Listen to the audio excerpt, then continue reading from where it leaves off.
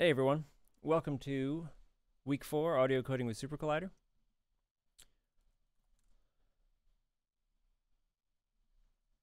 Hope you're all doing well. Let me know if you're out there.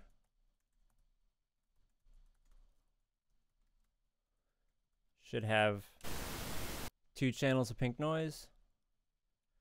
Morning, Cody.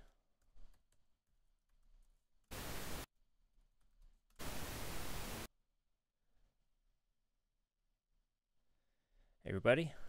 Cool. All right, 2 things I want to talk about today. First thing I want to talk about is filters. We're going to spend relatively less time on filters because I think they're pretty straightforward, and once you get the basic idea about filters, it's pretty easy to kind of experiment and browse through the filter UGens on your own and kind of find what you like. And then for the rest of the hour, we're going to talk about working with pre-recorded audio files, basically samples, because we've been doing a lot of synthesis. We've been doing, noise, sine waves, sawtooth waves, etc. So I want to talk about the flip side of the digital creative process, talk about audio files and how to work with them in SuperCollider. So let's bring back our pink noise, actually. And we will start with some stereo pink noise. And I've quit the server for some reason. All right. All right, and am I correct that we have sound? It looks like we do. All right.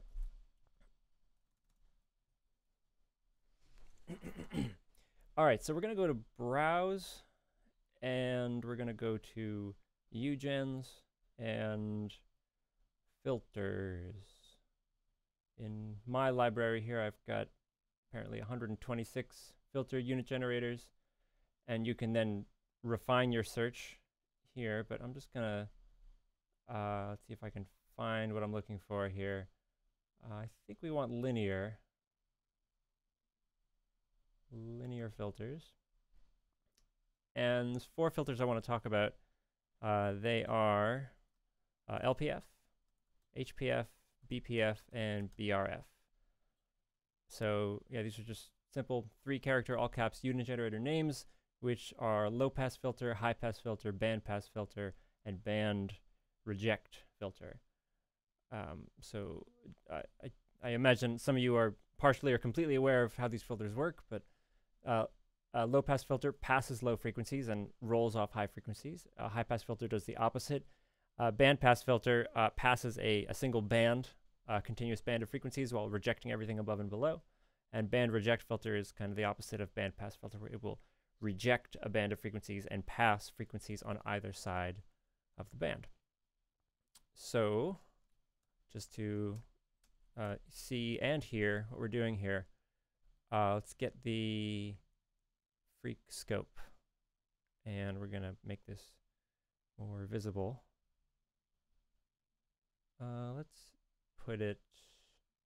just cover up the well, as soon as I click on this, it's going to disappear, so we'll make some extra space up above. And just for fun, meters and scope. So we should have our pink noise, and there it is. So unlike generators, which you just give them sort of frequency, amplitude, etc., processing unit generators like filters require an input signal, right? What's the signal that we're going to filter? And that's almost always, I think in every case, the first argument.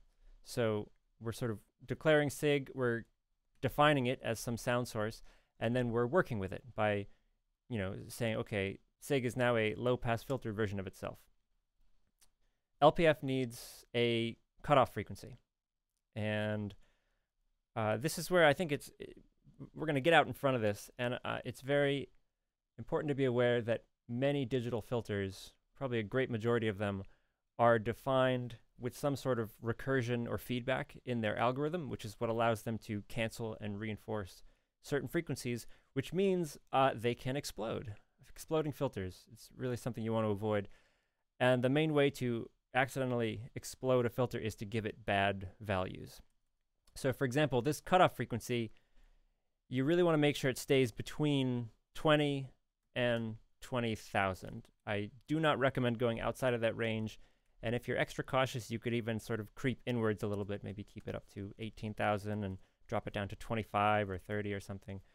If you get too close to 0, or if, heaven forbid, you give it a negative cutoff frequency, you can almost guarantee that you're just gonna get some horrible, crazy sound and explosion. So I'm just gonna urge you to mind your values, work with with your system volume muted, or just take the headphones off.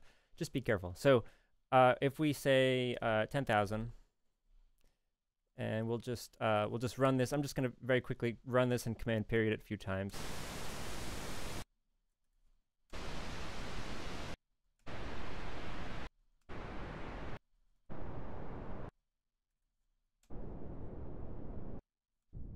All right, so that is definitely a low-pass filter, and just for extra clarity, let's mouse X it. So mouse X, I think we've seen this already this semester. A mouse X is a unit generator that takes the horizontal position of the mouse and maps it onto a numerical range as a unit generator.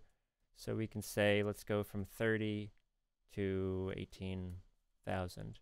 And I would like to do an exponential mapping here. So we're going to set the warp to be 1, which is exponential, instead of 0, which would be linear. And now we're going to pull the mouse X values as well, so we can see them in the post window. And just to really reinforce the modularity of building UGen functions, we can say sinosc.kr. We'll give it a 1 hertz, and we're going to say exp range 30 to 18,000. And so take up, if you're rewatching this, you could pause the video here and just try to imagine what it's going to sound like, or just think in your heads what we're going to hear. We've got a 1 hertz sine wave ranging 30 to 18,000, which is being used to control the cutoff frequency of a low-pass filter.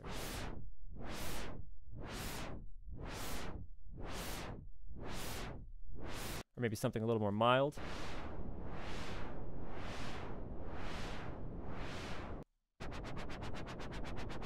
And we have the essence of wobble bass right here. So low-pass filter, we could just as easily swap this out with a high-pass filter. So this would sound like this. And bringing back our extreme range, maybe slowing it down a little bit.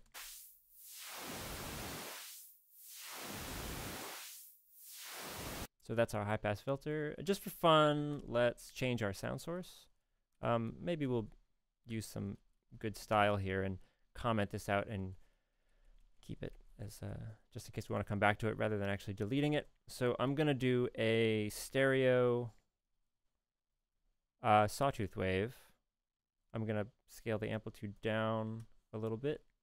And it's a stereo wave with a little bit of binaural beating going. So the left speaker is 40 hertz, the right speaker is 41 hertz. Kind of an interesting sound. And let's just play it without the filter for a minute.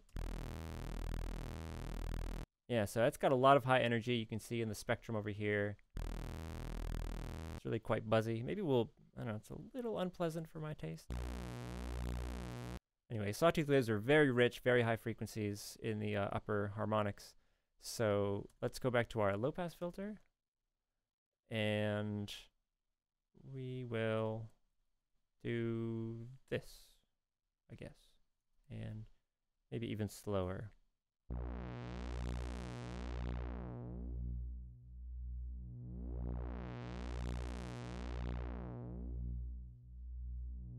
Let's see if I can straighten out this scope here.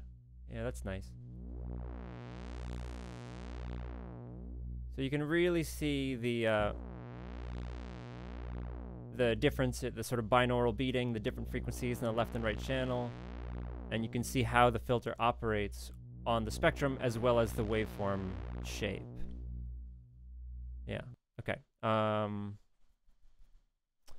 Let's do a bandpass filter.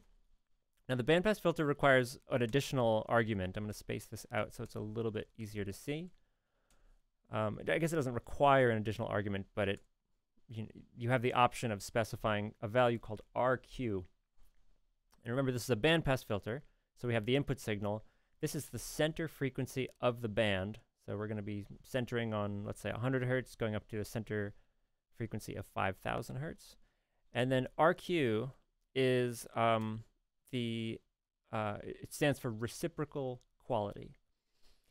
Normally, well, I don't know about normally, but in most cases we talk about the quality of a band pass filter or a band reject filter in terms of its quality.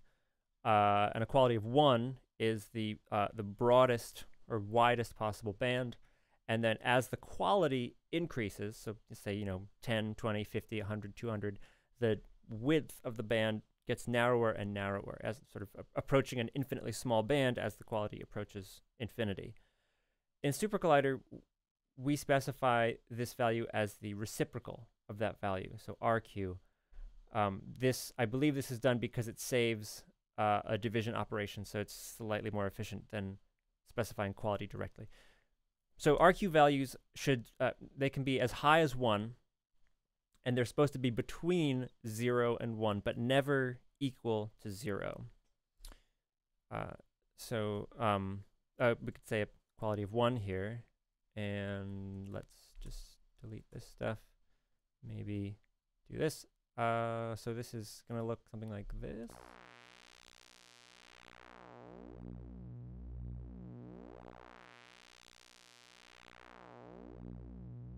Yeah, and you can sort of see the maybe it's a little bit easier with pink noise. We can bring that back.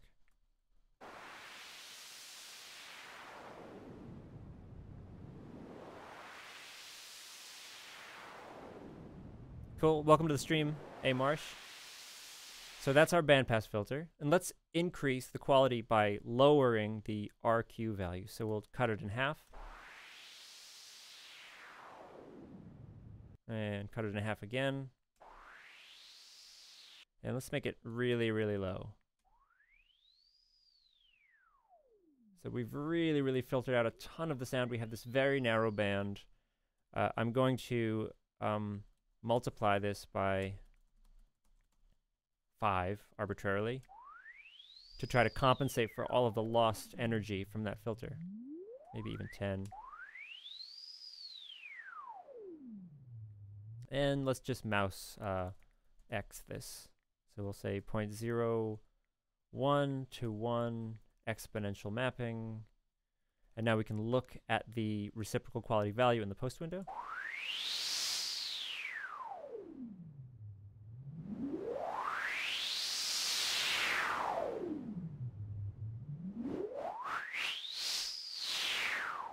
Right.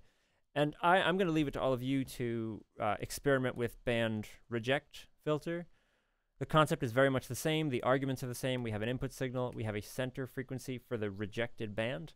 And we have an RQ value for how narrow or wide that band is. You can open up your scope and frequency analyzer to see how that works. I'm going to reinforce this one more time. I'm begging you, don't give your filters bad values. You'll cry. You'll cry so many tears, and it'll hurt your ears.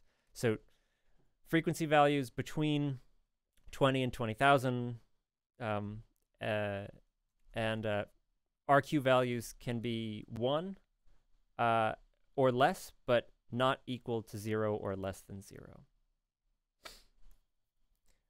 Narrowband on noise has a very distinct pitch element. Is there any particular waveform that it resembles the most? I would say a sine wave, because a sine wave's spectrum is just itself. It's its own fundamental with no harmonics, and with a bandpass filter, we're sort of narrowing in on a band. So as we get really, really close, let's just limit this to 1,000 hertz. Band pass filter. It would have been really loud if we did a band reject filter, because we would have been rejecting this sort of single tone, but sort of keeping everything else. So what I will sometimes do, here's a little trick with bandpass filter, is let's just declare an argument for RQ. We'll set it equal to 0.5 by default. You'll notice that if we keep everything else the same but lower the reciprocal quality closer and closer to 0, we just lose all this amplitude, and so it kind of makes sense to compensate for that if we want to keep roughly the same level. So what I will do here is I'll say 1 over the square root of the reciprocal quality. So if the quality is 0.5, then 1 over the square root of 0.5 is 1.4. And if the quality is really, really low, like the reciprocal quality is like 1 over 100, then this is a value of 10. And I found that this math compensates very nicely for the reciprocal quality. In fact, let's do a variable for RQ, and we'll say mouse x from 0.01 to 1 exponential mapping. And I'm just going to double check my code here because I do not want to blow up this filter. So we got mouse x is the RQ, and that's plugged in right here. And we've got this math for the mul argument. Note that we could also just multiply by this value. That would be the exact same thing. I'm just in the habit of doing it here. Okay, so let's do this. And now as I move the mouse and change the reciprocal quality, you will notice that the amplitude kind of stays mostly the same. So we get our, honing in on a sine wave here. Let's lower this even more. So over to the left here, it really kind of starts to look like a sine wave with just a little bit of noise scattered around it. Okay, so that's a low pass filter, high pass filter, band pass filter, band reject filter. Let's move on to sound files, because there's a lot to talk about there. You might also want to check out, right before we move on, RLPF, which is a resonant low pass filter. It's a lot like LPF. You provide an input signal, you provide a cutoff frequency, and then you can also provide an RQ value, which behaves just like the RQ values we just saw. It basically allows you to add some resonance at the cutoff frequency while also rolling off frequencies above the cutoff frequency. And there's also resonant high-pass filter, which is the opposite. Okay, so I've got, yeah, no problem. I've got on my desktop, let's get out of here and make some space for ourselves. I can bring that back if anyone wants to see that real quick. I have 8 sound files, and I think if I've got a flute key click, a sustained flower pot, a flutter tongue, glass bottle, prayer bowl, a PVC pipe, snare drum roll, and a percussive rattle. And I think if I play those from the desktop, I'm going to hear them, but you're not, because of the way I have OBS set up. So instead, let's just get right to it and load them into SuperCollider. So let's just do this in the sort of simplest way, where I'm going to say b equals Buffer.read. And we can help file Command D on Buffer. This is a long help file. There is a lot of good information in it. Remember that you can always find something, like if you want to know something about the duration, say duration, and I don't know, keep pressing enter and we'll scan for that. So if you're looking for something specific, remember we do have this search bar up here. But yeah, so this is a lot of good information packed into this help file here. So Buffer.read, I usually provide 2 things. The server on which to read the buffer, which is our local host server, so we can just say S, and an absolute a string representing the absolute path to the sound file. We can even go down to the read method if we can find it. Yeah, Buffer.read server path. So path is a string representing the path of the sound file to be read. Now, you might initially think, oh man, this sounds so tedious, right? We have to like go, okay, what is the path to, let's do this prayer bowl. So I guess we can like get info on that, and like maybe we can find the path somewhere here. Ugh, it's like on the desktop and blah, blah, blah, blah. Much easier way to do this. Okay, here's what we do. Click on it once and Command C or copy. So normally we'd be copying this file, but if we paste into SuperCollider, and I think this works for other text documents as well, we're just going to hit Command V or go edit paste, and there's the absolute path as a string, which is very, very convenient. So we can close that, semicolon, and shift enter on this line, and this is what we sort of expect to see in the post window. If we had misspelled this somehow, like with an extra L, then we'd get something like this: no such file or directory. So spelling counts, capitalization counts, but copy and paste kind of takes care of all that. So yeah, buffers are server objects, which means if the server has been quit or is not active, this isn't going to do anything, because reading this buffer actually involves sending a message from the language to the server that says, hey, here's a file loaded into your memory. And the quickest way that we can test these files after reading them into a buffer is just say the instance of the buffer.play.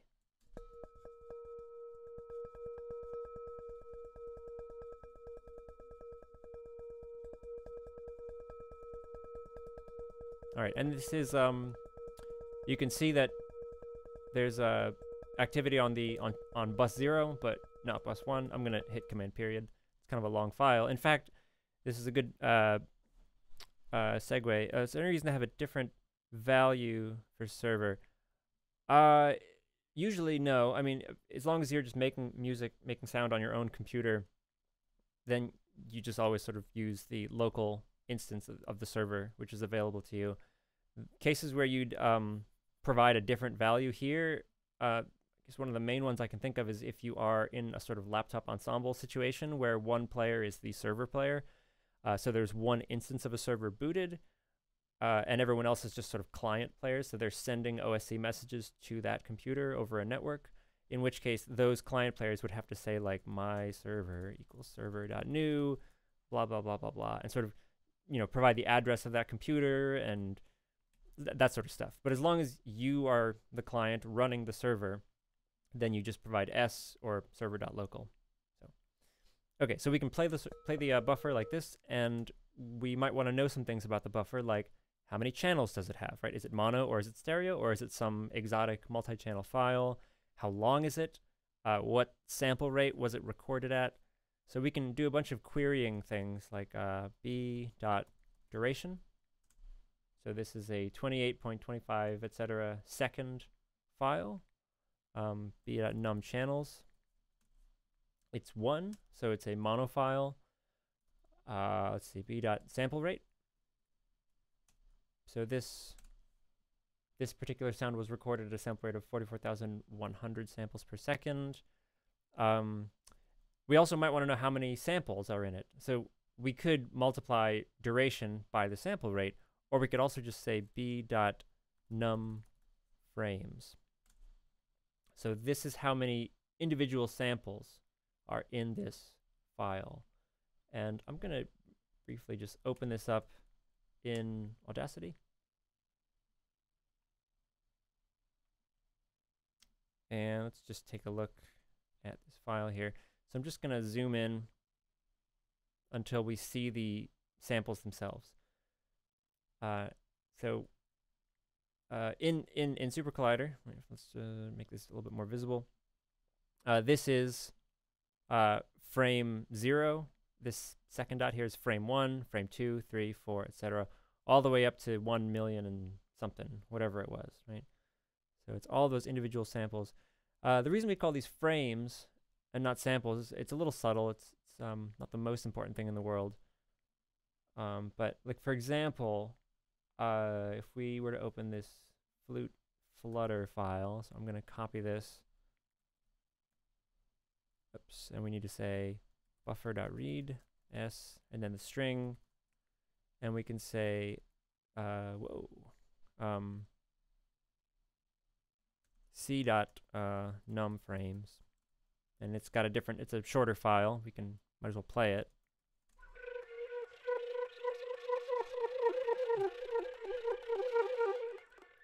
So c.number of channels is 2. So this is a stereo file, and open this up in Audacity. So it's 2 channels, stereo. So we have basically twice as many samples as if this were a mono file. So SuperCollider sees this as the first frame, this sort of pair of dots. So in a stereo file, we have twice as many samples as frames. We have 200,000 frames, but a total of like 400,000 samples. It's a subtle difference. Generally, in SuperCollider, we find ourselves referring to frames because we just want to know, what all of the samples at this particular vertical frame. Frame. Yeah, that sort of idea. All right, but this playing method is really, it's kind of useless other than just confirming that the file was correctly loaded and that it's working. And this is kind of like the sloppiest way to read files into memory. I mean, the naming convention is just abysmal. I mean, B and C. I use B because it's B for buffer, and then I just go C, D, E, F, G. That's just because I'm really lazy. We should really do something like, prayer bowl, and at the very least, flute, flutter. Maybe you want to do something a little bit shorter, but it's good to do something that is kind of meaningful, so that you actually know what you're working with when you're typing code. But even this is kind of there's a better way, which I want to get to at the end of the lecture. But for now, I want to talk about one of two buffer reading UGens, and the first one is PlayBuf, capital P, capital B. And the other one, which we might get to, is Buffer.read, capital B, capital R, Buffer.d. These both basically do the same thing. They produce a signal by reading sample values stored in a buffer. The way they go about it is slightly different. So let's begin with PlayBuf. We're going to say x equals, do I have something down here? What was that about? Do I have an open? No, I guess not. Okay. PlayBuf.ar. And PlayBuf needs a variety of things. It needs the number of channels of the buffer that it's going to be playing. And this value can't be modulated. So it's not possible to declare an argument at the beginning for number of channels and then sort of dynamically change it, from 1 to 2 to 4 or whatever, because the number of channels in a buffer is fixed, right? You can't. It's not something that's subject to real-time variation, right? Like these, any of these files here, they just have a fixed number of channels, and that's not going to change. So, in fact, if we were to try to put an argument here instead of a hard number, I think we'd get an error message. So we need to ask ourselves, what buffer are we going to be playing, and how many channels is it? So I'm inclined to go with this flute flutter. It's two channels. Also, I've been kind of doing this a bunch, and this is pretty sloppy because it just reads another buffer into memory and makes the previous ones inaccessible. It'll still work, but eventually we'll just have all these buffers sitting around that we're not using and that are inaccessible. So sometimes it's nice to do buffer.freeAll, and this will just wipe all the buffers away, and then we can start over and say flute flutter. In fact, I want to call this flute. I might be typing this a lot, and I don't want all these characters here. So flute. Great. All right, so this is, if we know what file we're going to be playing, we can just put that there, or just say 2. I'm going to space this out so we have a little more space. Everybody with me so far? So the next one is buff_num. Every time you read a buffer onto the server, it is assigned what's called a buff_num, which is an integer starting at 0 and then just sort of going in order. So when you read your next buffer into memory, it gets buff_num1, next one gets buff_num2, etc. And this is something which is handled automatically. You can micromanage it if you want, but I never do. I just let the server assign buff_nums however it wants. And so for now we could say flute.buff_num, and this one has buff_num0 because we did buffer.freeAll. But maybe if we were reading like all 8 files, and this was like the you know, the 6th one, then it would have bufnum 5, I guess, 0, 1, 2, 3, 4, 5. We can do this just if we say which one we want to play. Let's leave it there for now. And that's, before we do anything else, let's just confirm that this works. So we have a sound function which we are playing. We're calling it x, and we are using PlayBuf. We don't need to do this, but I'm going to declare a variable and call it equal, call it sig and set it equal to PlayBuf. So 2 channels flute.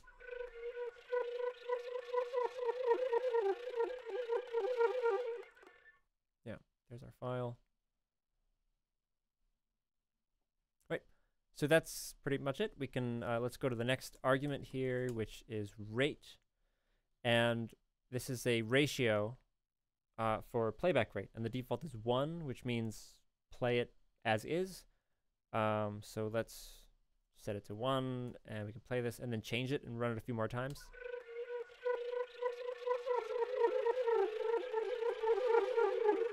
Actually, I'm going to be a little bit more clear and just run this. Right. Command period. So a value of 0.5 is an octave down. Value of 2 is an octave up. And then, you know, you can put whatever value you like in there. You can even make it go backwards, although by providing a negative number, but this isn't going to work right away because we need to get to the other arguments here. And also, let's look at the node tree. Oh, I hit command period, so I meant to demonstrate something, but let's just say we do this, or maybe even this, random.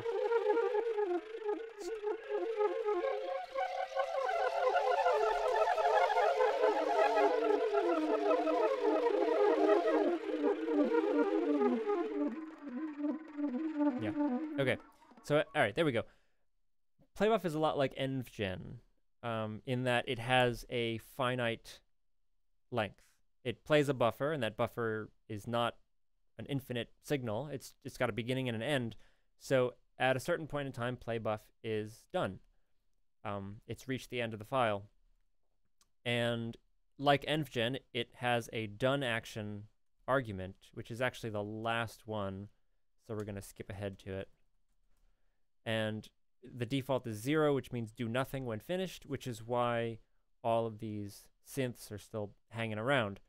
And they're all continuously running, right? They're continuously outputting the last frame value or last sample value at the end of the buffer, which is probably close to 0. So we don't hear anything. On the meters, though, look at that. We actually do have a little bit of signal level, just this sort of static DC bias at something like -60 or -70 dBFS. So yeah, we don't want that. We can hit command period, and they all disappear. So if we do done action 2, then they will free themselves.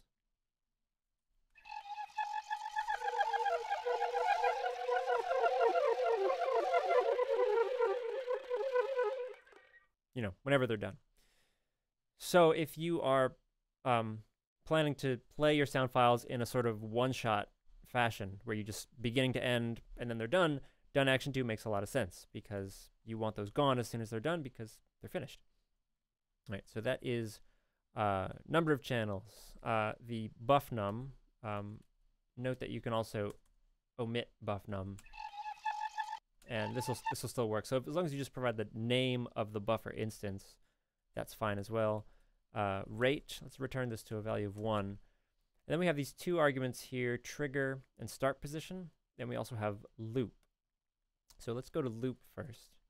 Loop should be either 0 or 1. So 0 if you don't want to loop, 1 if you do want to loop. I forgot a comma.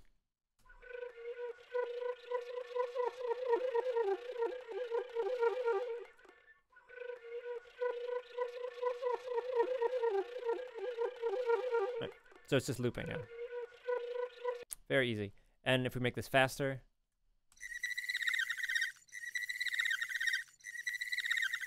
still loops. And when loop is 1, PlayBuf ignores its done action, because when it's looping, it's never done. So there's no reason to check the done action. But if it's 0, as soon as PlayBuf is on its last frame, it will check its done action and do the action associated with that number. All right, and so this is actually how we make it go backwards. If we set loop to be 1, then we can say -1 for rate.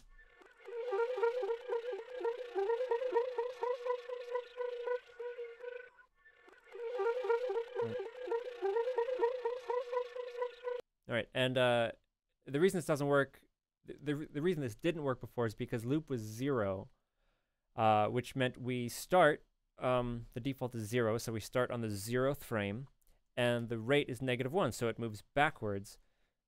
So the very first frame, no, I think it's because loop is 0, and so it sees the boundaries of the buffer, the sort of first and last frame, as this sort of hard wall, and so it tries to go backwards and says, "Oh, I guess I'm done," right? And so it just stops right there, so we don't hear anything at all. But if we set loop to 1, then we can imagine sort of taking the end and beginning of the buffer and sort of linking them together to form a circle. All right, and then the last, let's turn loop off.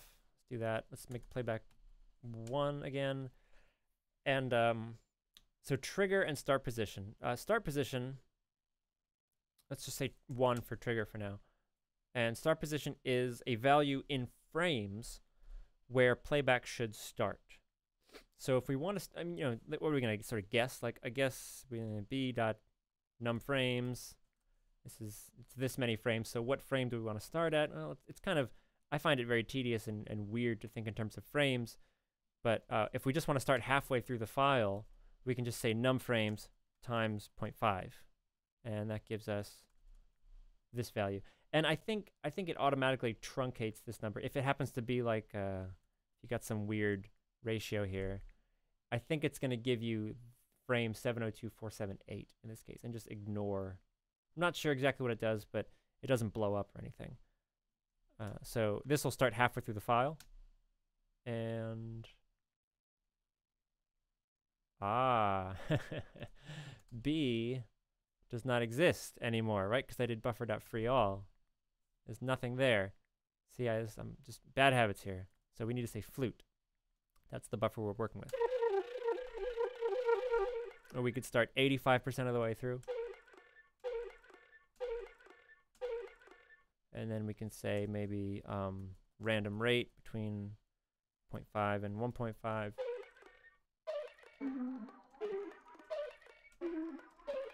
Right? And then this one, trigger, is basically when a trigger is received at this value, it causes a jump, an immediate jump to the start position. And with a hard value of 1 here, it's not possible to re-trigger this. It's sort of, it triggers immediately and then it's never off. So we could make an argument. We'll call it t_trig. Remember, these t_ type arguments are useful when you're dealing with triggers. So we'll say t_trig. And we'll turn done action to off. We'll get rid of that because this way we can actually re-trigger it.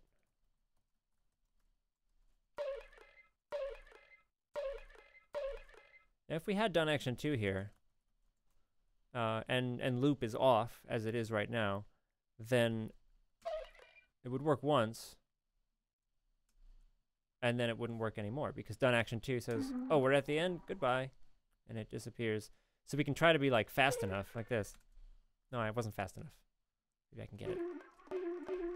So I can try to keep it alive, but, you know. Anyway, it gets to the end and it disappears.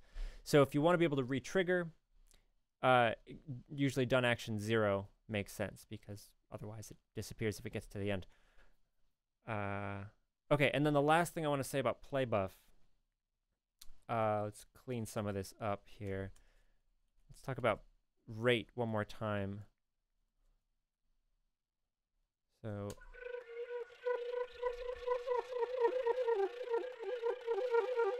this is all well and good, and in many cases just a value of 1 or some argument that you want to provide here.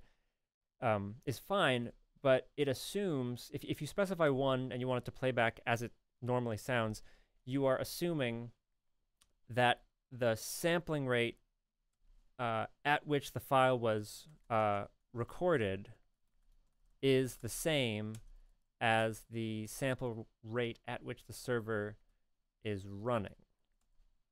And in this case, they are the same, which is good. I mean, they don't have to be the same, but so this flute sample was recorded at 44,100 samples per second, and currently the audio server is running at 44,100 samples per second. So a value of 1 means just line those samples up, right? Just 1 sample per sample.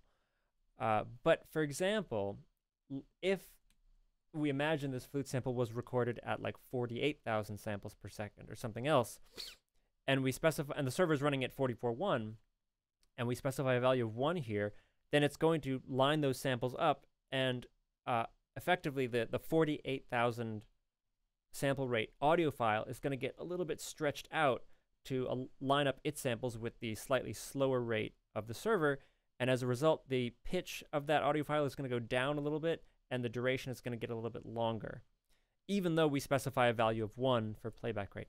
So there's a unit generator called Buffer.read, which is very handy. It returns a ratio using these two values, the ratio of the server sampling rate and the buffer's sampling rate at which it was recorded. And so this basically guarantees that the sound file will play back at the rate that we specify.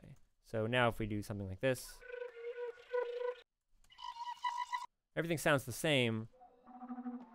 It's working as planned, but this takes into account circumstances where the sampling rate of the buffer and the server might be different. So this is a good habit to get into. So when you're specifying rate, don't just put the rate, but put the rate times Buffer.read.kr and then the buffer there.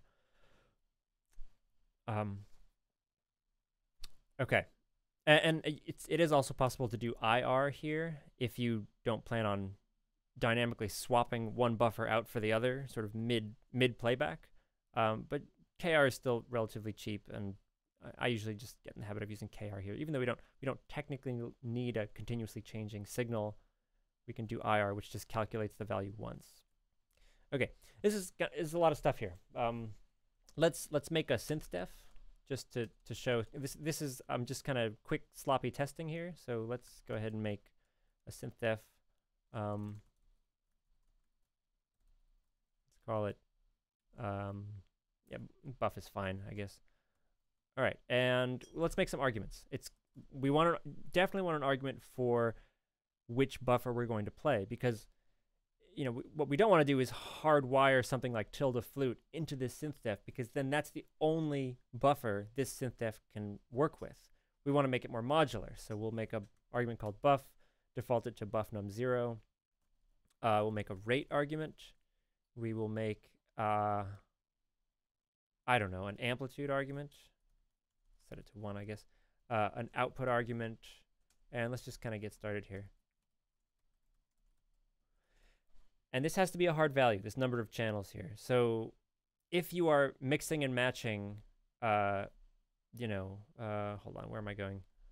If you're mixing and matching mono and stereo files, then probably what you'll need to do is make 2 synth.defs, one for mono files and then another one for stereo files. I'm just going to work with mono files for now. So I'm going to say 1 buff rate scale .kr buff. So we're providing the buffer number here, and then we're also scaling the rate appropriately. I guess we could also, let's see, I'm not going to mess with trigger and start position, but I will say loop. We'll make an argument called loop, which will be 0 by default, and done action DA. So we'll provide an argument for our done action as well, just in case we want to change that, but it'll be 2 by default. and sig equals sig times amp. And let's give ourselves the ability to pan this, right? Because it's going to be a one-channel play buff. We don't want it just in our left ear. Let's actually provide a pan argument, and we'll set it to 0, so it'll be in the middle. And out.ar out sig. So just a basic synth def. Let's hope this works. Looks good. And let's see. Let's load the prayer bowl. Say bowl. Buff, and we'll say buff. This is confusing. I don't like having this here. Like having an argument name the same as the synth def name, so we'll call it buff play. Right. Oop, there we go. So this is going to be bowl, right? That's our buffer. We can say buff num if we want. We don't have to. And I guess that's fine.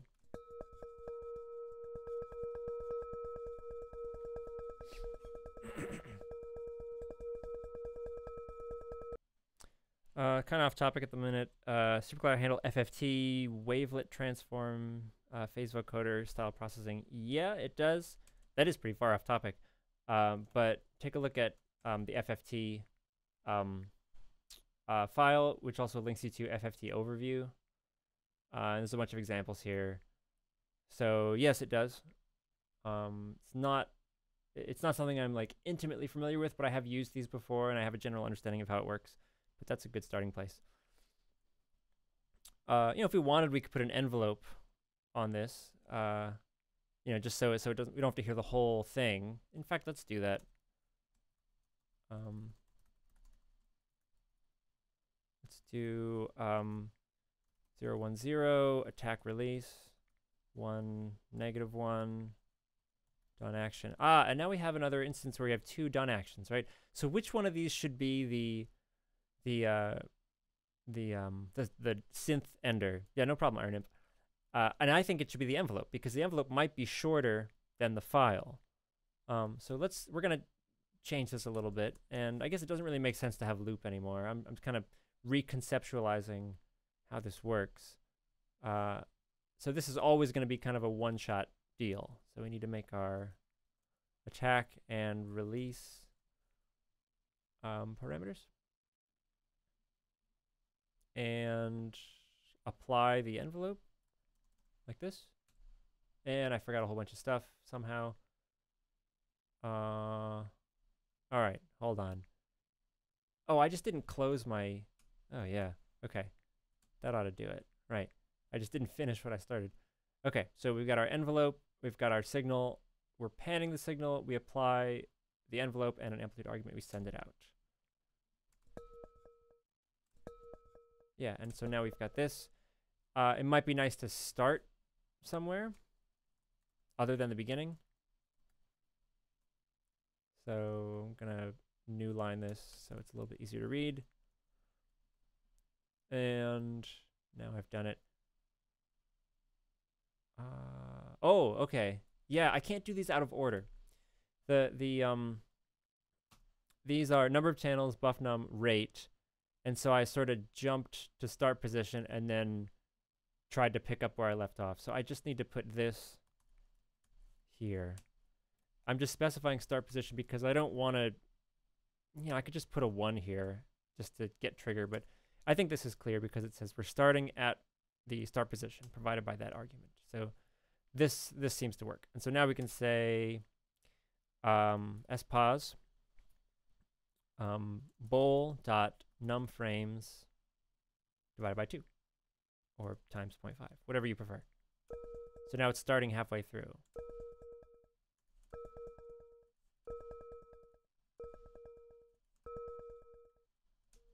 Yeah, so it's very clear if we start towards the end when the sample is already kind of fading out. All right, let's do some, I really need to, there's one more important thing I need to show. before we finish up. So I don't want to run out of time, but I do want to just, you know, let's say rate our rand 0.52. So now we have, and let's make the release time a little bit longer. And I need to close that.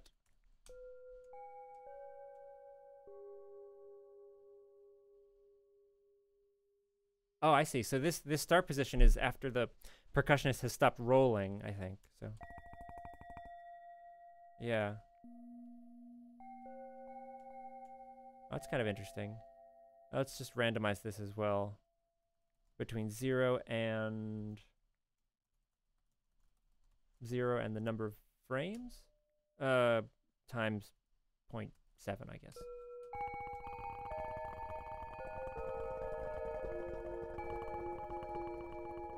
You could also say amp, randomize this a little bit. And maybe give ourselves a little bit of an attack. Somewhere between 0.001 and 1. So some of them will fade in, some of them won't.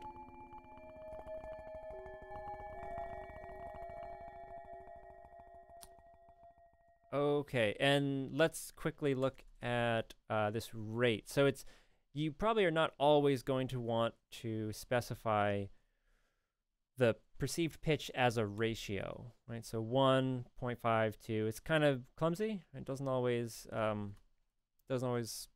know, it's not very intuitive. Let's go back to bool.num frames times 0.5. So halfway through. All right, so remember there's MIDI ratio.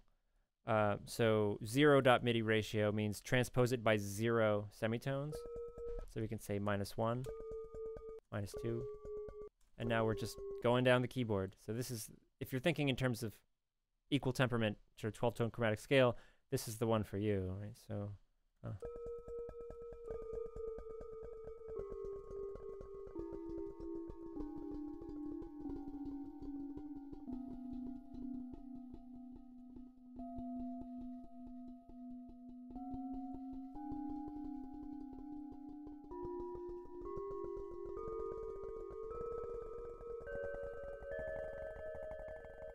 and you could randomize this as well, right? Let's say somewhere between -12 and +12.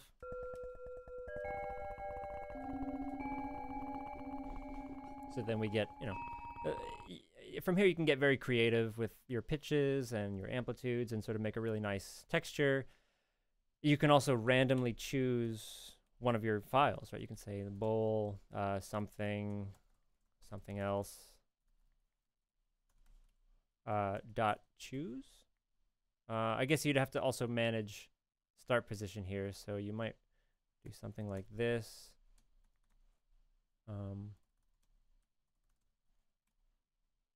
And then you would say which, right? Because you want it to match. You want to say, I want to play this buffer, and I want to use that buffer to refer to how many frames it has. So you can choose from an item in an array. Very, very handy. Okay, so just boop, boop, boop.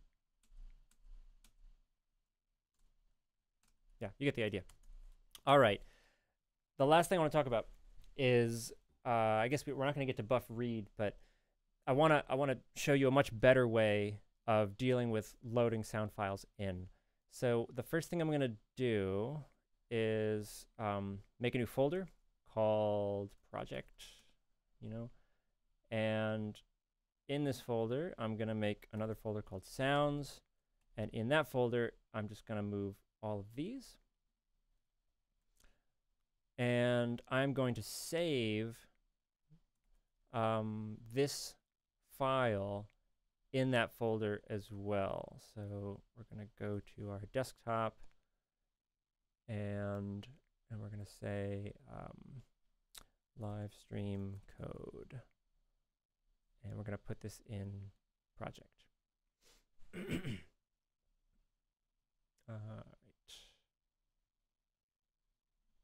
Okay. So now I've saved that file in project as livestream code. And this is kind of the same idea when you're working in a DAW project, where you have a bunch of audio files and other resources, and they all really need to live in one repository, in one directory, so that if you move it to a new computer, or, you know, for example, submit it as a homework assignment for someone else to download and grade, you want all of the audio files to be part of that package. Because if you're just referring to audio files on, you know, your desktop, then this absolute path isn't going to make any sense. It's not going to point anywhere on somebody else's computer. So the way this is done is using a little method called NowExecutingPath. I really don't have, I don't fully understand sort of exactly what this means, nor do I have the sort of time to explain it, but thisProcess.nowExecutingPath returns an absolute path to this SuperCollider code file. This only works after the document has been saved at least once. So once you save it, this line of code will return the instance of the absolute path to this file. So if I were to take this this project folder and move it somewhere else, I guess we could do that. You have to sort of take my word for this. But if I were to drop this into this Music 407 folder or somewhere else, or zip it and email it to you, and you unpack it, this line of code would return the absolute path at that point, right? So it would actually change what's returned. Is there a limit to how long these uploaded sample files can be? I guess. I mean, I've loaded, like, I've done Buffer.read on like 10-minute audio files, and it's, you know, it doesn't load instantaneously, but it's very quick. I think for like hour-long or multiple hour-long files, you want to use what is it? Disk out, I think. Yeah, maybe not disk out, or okay, I can't remember off the top of my head, but there is a different UGen which kind of like streams a longer file in instead of loading it all ahead of time. I don't remember exactly what it is, but I'm just want to stick on this for a second. So the key to using this process.nowExecutingPath is the relative path of your sounds to your code file is always going to be the same. So we use a something called a class called PathName, and we provide this string. So this is now an instance of a class called PathName, which points to the path to this code file, and we can then say, give me the string representing the parent path. So this is now users Eli desktop project. So that's the folder that contains this code file and the folder of sound files. So then we can say concatenate with the string sounds / you know, whatever this is. We'll copy that. Or just we can just read it. flowerpot _ .aiff. Right. So then we can say flower. Bang. Right. And then just to check that it worked, flower.play. And why did that not work? Play not understood. Oh, it's because I didn't read it into a buffer. Okay. So there's one last step here, which is to say buffer.read s and then this business. This looks really cluttered. I don't like it. If you wanted to separate this out a little bit, you could say, yeah, I don't know if this is worth it. Yeah, I just hate when it goes on to the next line, but I'm just trying to make the font big enough. So I'm gonna let you all like sort of watch this back and pause it and pick this apart. But we have flower is an instance of a buffer, and we're reading a buffer onto the localhost server, and this code is a string that represents the path to that audio file. And because we're using this process.nowExecutingPath, we're free to move this repository anywhere, and this will always return a path that is correct. So I think this should now work. Yeah, so we've got our flower pot. Sounds a lot like the prayer bowl. So then you could sort of copy this, and for your next file you'd say bowl, and this would be whatever it is, prayer bowl, I think. Prayer bowl roll, AIFF. So this would be, and now we have bowl. Okay, so hopefully you get the idea. I'm going to ask all of you who are taking the class with me to use the thisProcess.nowExecutingPath method for reading buffers into your code onto the server in your in-class and take-home problems, so that I can download them, and theoretically I should just run your code as it is. You know, you'll be uploading a zip file, which is from a folder, so I'll unzip it and I'll get your project. I'll open your code, and your sounds should be right here in a second file. And I guess I'm sort of out of time. Maybe I'll try to cover Buffer.read next time. We'll see where the class leads us. But for now, I guess this is about 80 to 90% of what I hope to cover today. So we've got our filters, which you can experiment with. Maybe try sort of adding a filter here, right? So you're playing a sound file, and you're filtering it, and then you pan it, apply an envelope. And then the really interesting things happen when you maybe put this synth inside of a routine. Like, is this still gonna work?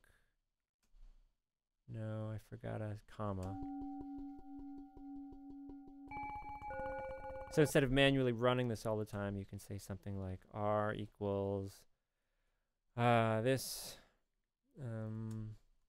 fork, and we'll loop this here. Make sure to put a wait time here. So we'll say rand.12.wait. And yeah, so now we have a little routine which loops the following code. It plays a synth, and then it waits for some amount of time.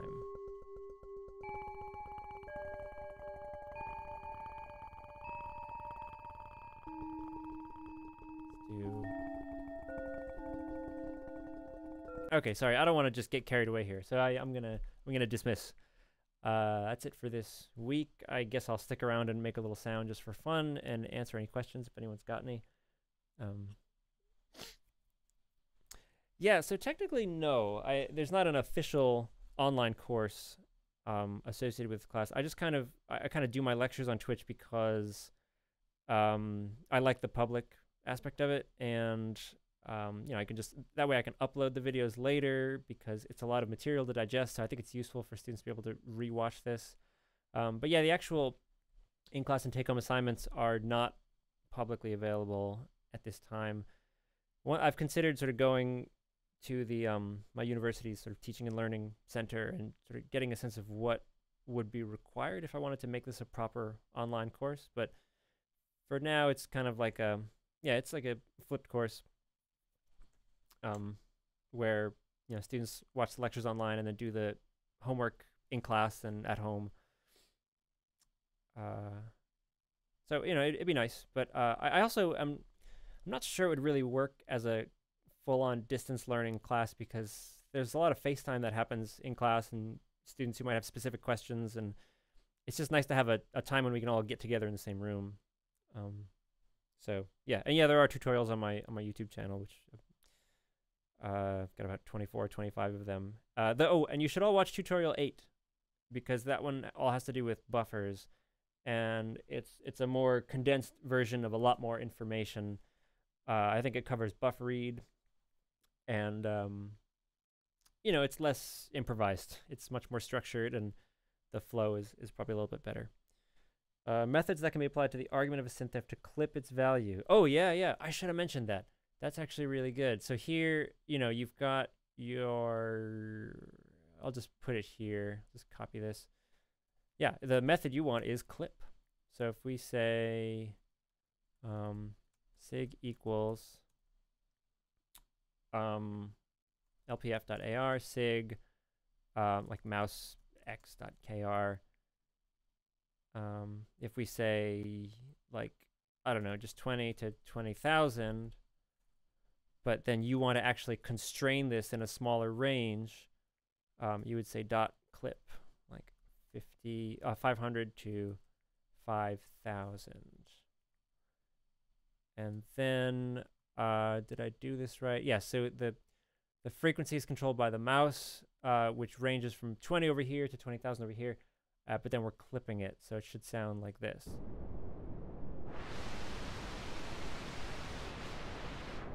So here we have a range in the middle, but over here, it doesn't matter where the mouse is, it's past the 500 point, so it just gets clipped to 500. And up here it gets clipped to 5,000. So that's actually a pretty safe thing to do. If you ever are not exactly sure your code is right, you can just clip your cutoff or center frequency values to force them inside of that suitable range. I think that's what you mean. No, this is, I mean, yeah, I guess it's a paid course for students who are taking the real deal, you know, because they're paying tuition and all that. No, and yeah, I wouldn't put it on Twitch and live stream it if I didn't want the public aspect of it. So it's kind of open to everyone. Everyone's just kind of here to, and I'll spend time at the end answering questions if anyone's got questions. It's pretty bad. I'm not gonna do it because I don't trust myself to properly mute everything with my convoluted OBS SuperCollider audio routing. Basically, what I wish I had a video. I am gonna make a like a mini tutorial on this at some point, but like if you, let's say, where's my, what is the hotkey for the scope? Yeah. Like if, for example, I mean, you can do this if you're just like on headphones. Just take the headphones off and like mute your system volume, and then do any of these filters and set the mouse to range between like -20. Oh, I guess, and you can't do exponential there, you know. So you just like do this and take away the clip. I'm not gonna run this. If you're gonna run this code, mute your volume. Blah blah blah blah blah. The whole shebang. But yeah, it's, you'll see like this scope just kind of like turn completely yellow, I think. Like it just kind of shoots up to infinity or something. It's pretty catastrophic. It's pretty alarming. It's one of the main reasons why I've trained myself to kind of constantly be hovering over command period whenever I'm working. Like if you were here in my office, you'd see my left hand is kind of always on command period right here. And it happens to me every now and then. So it's, I would call it noticeably catastrophic. It's really bad for your speakers, probably. Yeah, just very like, just like horrible noise. The SuperCollider sort of use the localhost network protocols to communicate with itself. It does, yeah. It's whenever you say Buffer.read or synth.new or anything that involves a message between the server and the client, or the, you know, the SC-synth and SC-lang, what actually happens is under the hood there's a little OSC message that gets sent. And you can actually manually send these messages. It's just that things like synth.new and Buffer.read are very readable conveniences for sending the OSC message. It's like a more human-friendly way of doing it. And yeah, OSC is a protocol that basically works over UDP or TCP. And that's the same thing that happens if you're using like multiple computers with multiple clients in one server. Yeah, and in fact now, like with the latest version of macOS, whenever I try to like send an OSC message from one computer to another, it says, do you want to allow network communication? You know, it's just like someone's trying to send you something. Do you want to allow it? And so I have to sort of confirm every time I, you know, open up SuperCollider and try to do this thing. So yeah, it's definitely a network protocol sort of thing. I don't know why it doesn't pop up when you just do synth.new. I guess it's maybe because of the local server. Yeah, yes, please do. Take appropriate precautions. I wanted to clarify the language you're using too. Yeah, right. So all of this is so it's all OSC communication. This help file is more sort of like if you want to explicitly send custom messages to other computers and receive stuff like that. But then there's also a help file called server command reference, which lists in a little bit of a cryptic way the OSC messages that the server understands. Like for example, s_new, I think, is is the address for an OSC message that creates a new synth. And you need to also provide in that message integer for the synth ID, an add action, a target, the name of the synth def. You know, so it looks something like this, where we say, I don't know, s.send message, MSG, s new. I guess this can be a string or a symbol. I don't know, let's say 1000 for the ID. I don't really know. I never do it this way. I do this way very, very rarely. But it is possible to make a synth on the server by explicitly sending the correct OSC message to the server. Are many of your students using SuperCollider on PC? Some of them are. I think most of them are on Mac OS.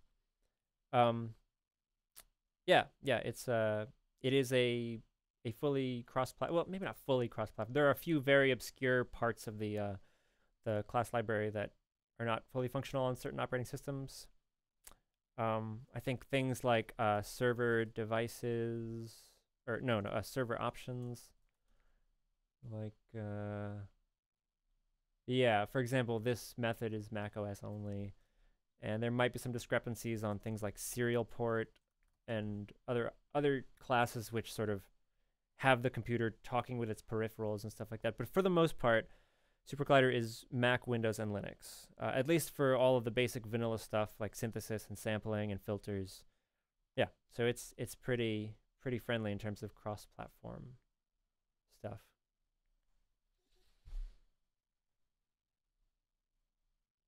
I was gonna make a little sound. I forget what I was gonna do. I guess we sort of had this going.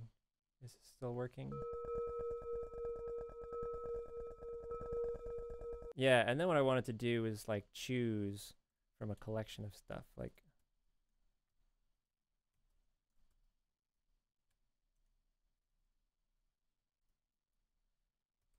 I have no idea how this is going to sound, but you know, let's just try it. We want to choose one of these transposition ranges, and then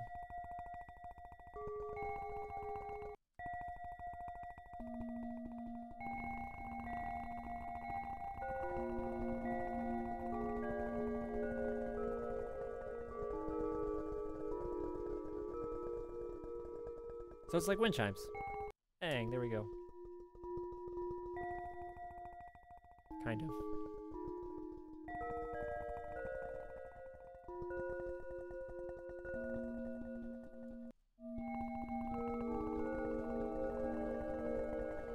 You are welcome. Hope you enjoyed it.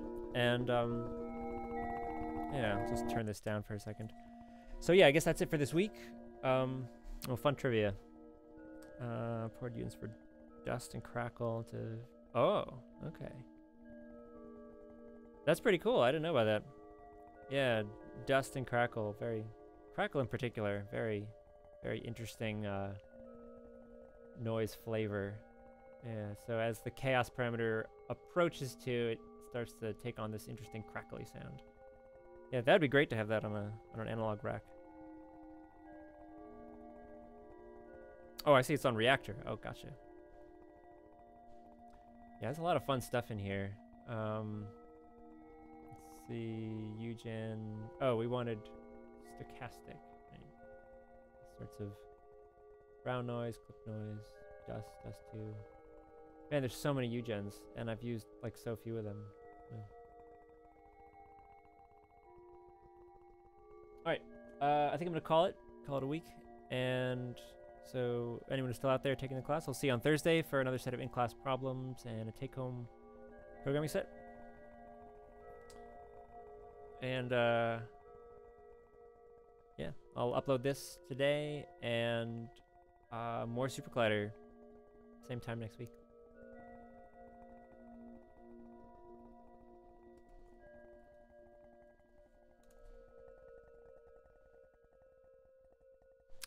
My pleasure. Thanks for watching. Hope you enjoyed it. Okay, take it easy, everybody. See you next week.